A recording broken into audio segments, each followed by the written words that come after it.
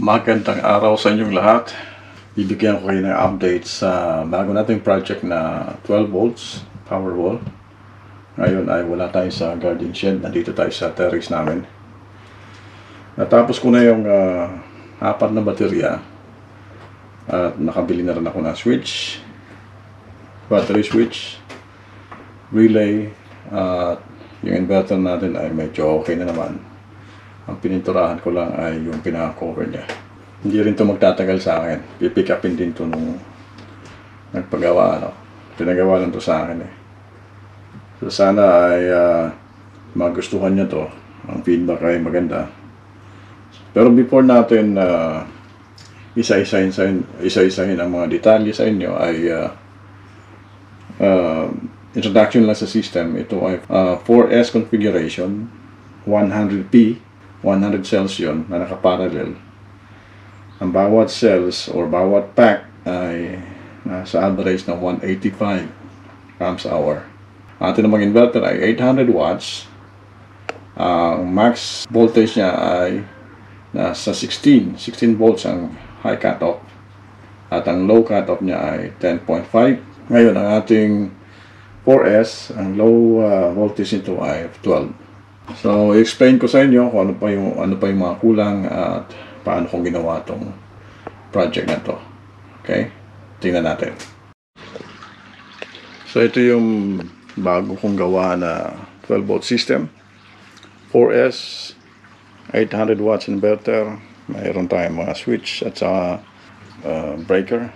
Simulan natin sa ating inverter, ang detalye. Pero kung gusto nyong i-skip itong part na to, ay pwede din naman dahil may link ako ng data at saka specs ng inverter sa video description. So ito ay merong standby option na pwede mong iksian yung kanyang pag on off, pag-check niya kung may load. At pwede mo rin siyang i-on o saka i-off. May option din ng remote control. Meron ito yung pinaka-output niya sa AC, which is ito ay minodify na nung dating may-ari. Nabili ko kasi ito ng second hand at mapapansin nyo marami ng pinagdaanan. Yan ay historia ng kanyang pinagdaanan, yung mga UP, yung gas-gas, lahat yan.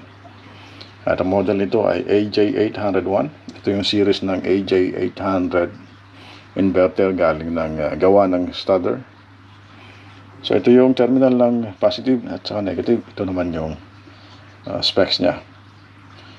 Low cutoff is 10.5, high cutoff is 16, output is 230 volts AC, 50 Hz, 800 watts of power. Gawa ito sa Switzerland. So it's a European quality.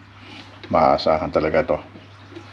So bali ganyan ang gusto kong orientation niyan. Nakatayo to ng ganyan. Ang positive negative ay konektado dito sa baba.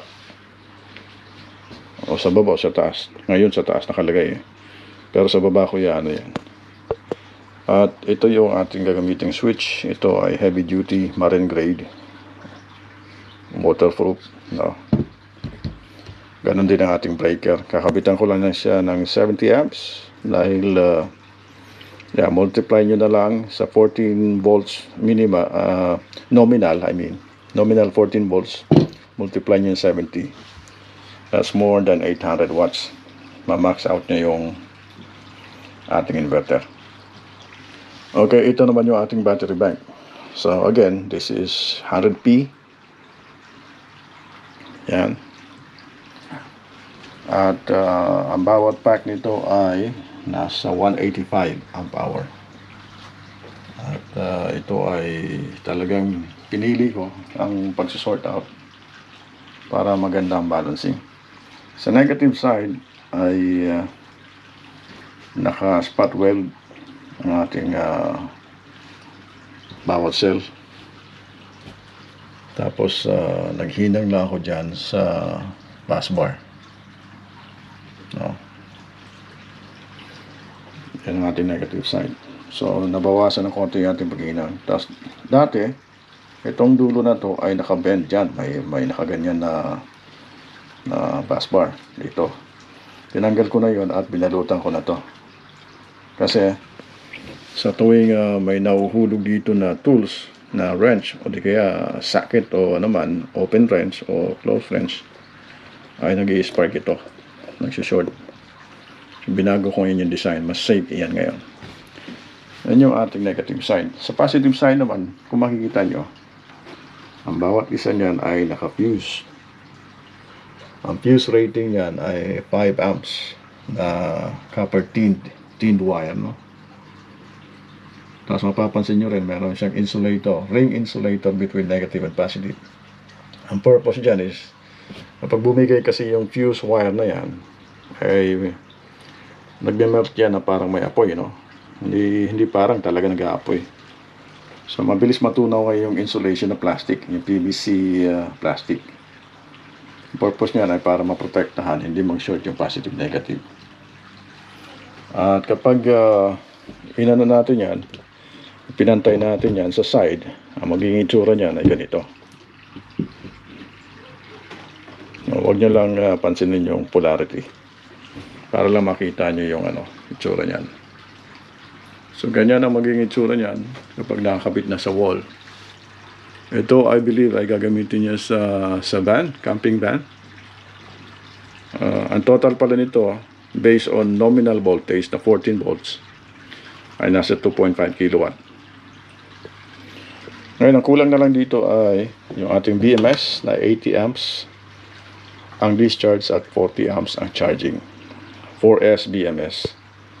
Tapos, hindi pa rin dumating yung ating active balancer na 4S. Yung 5 amps capacitor, active balancer equalizer. So, yan ang system. As I said, hindi rin magtatagal sa akin ito. Ito ay pipick upin din. At, ewan ko kung magugustuhan to ng modder o hindi. Pero sa tingin ko magugustuhan naman yan dahil medyo pulido naman yung pagkagawa ko. At safe, no? Hindi ko siya minadali talaga. At nag-take time ako para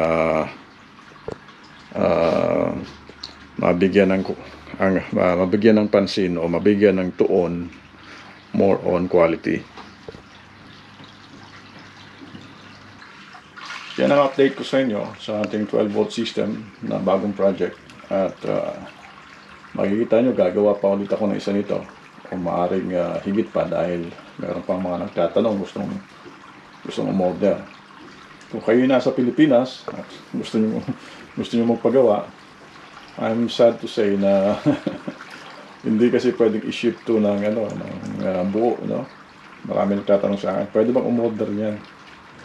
Well, kung ako nasa Pilipinas lang, pwede kasi pwede yung pick upin, pwede kong i-deliver. Pero kung dito kasi ako sa Europe, mahirap i-shipping ito, hindi ito allowed sa shipping company. Kasi yung density ng bawat pack, ngayon na nabuo na siya, delikado yan kapag sa shipping kasi di natin alam ang mangyayari. So, sorry sa mga magtatanong, kung gusto nyo umorder nito ay pag nasa Pilipinas ako mag-i-inform ako sa inyo dahil gagawa ako paniguro kahit nakabakasyon ako sa Pinas. Gagawa ako nito ng malaki at pwede rin i-share sa inyo.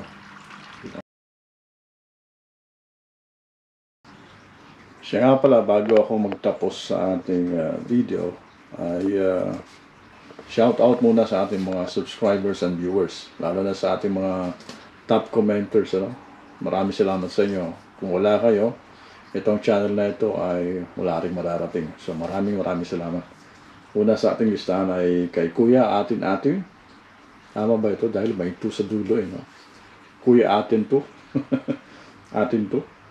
Junel Bantay. Hello Junel, kumusta na? Kay John Tipsy Aquino. Yan. Kay ZP Gaming. ZP55U Gaming. Sana ay yung kasagutan ko sa mga tanong mo ay tama, Pag hindi tama, sabihin mo lang, correct mo rin ako, no? At sana nakatulong. Kay Jay Orieta, Roy San Benaventura, kay Jun Chan. Hello, Jun. Yung bang project mong solar power ay natapos mo na? Pa-share naman ang video dyan, Noel Bagunas, kay Christ Ver. Ito ba ay Christ or Chris? I'm not quite sure. Pero correct mo ako sa pronunciation. Pero maraming salamat sa pag-support mo suporta mo sa channel ko. Wally Sabirano, hello Wally. Edwin S. Pinido, hello Edwin. Amazing Fred, napaka-amazing talaga ni Fred. Marvin Guapo ang inverter na EP-ver ay talagang ganyan, nag-equalize every month. Naka-schedule yan, no? Nag-try din ako na tanggalin ng equalizing feature, pero parang hindi yata naalis yan, hindi na-disable yan eh. And next is Jem Wells Vlog, kay Will Nunez, Christopherson Rodriguez, Key of C, and to kay Ivan. Hello Ivan, kamusta na ang hydroelectric project mo? Sana yung ating palitan ng message sa Messenger ay nakatulong ako kahit paano. Kung hindi naman, padala ka lang ng message. As iba pa sa inyo na kumakontak sa akin through Messenger, ay willing ako na tulungan kayo. Yun ang aking goal. Talaga yun ang ating plano. Na erase ang awareness sa renewable energy. Lalo na sa Pilipinas. Yun lang naman ang may tutulong ko sa inyong lahat.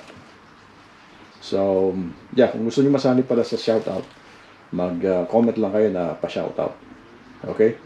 Sa mulit-muli, salamat sa inyong suporta sa mga subscribers natin. Maraming salamat sa inyo. Kung hindi ka pa subscriber, mag-subscribe ka na ngayon para sa mga dating na video, ma-notify ka. At sa mulit-muli natin pagkikita. God bless.